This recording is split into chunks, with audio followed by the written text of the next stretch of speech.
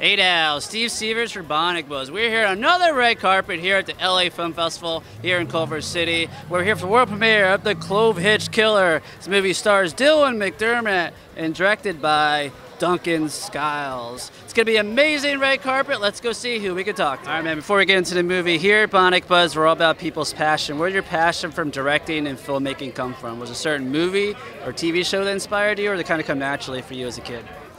My dad brought home a lot of weird movies when I was a kid.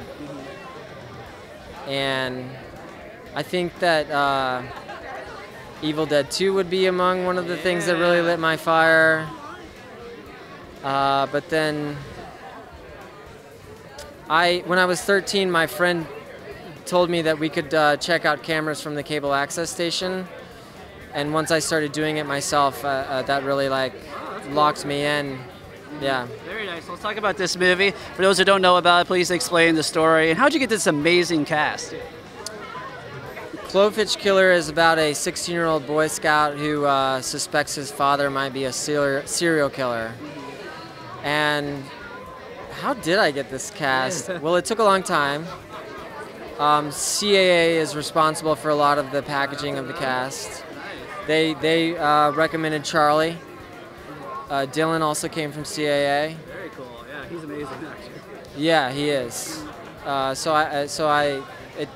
process was long, and I'm really appreciative of Dylan for wanting to do it.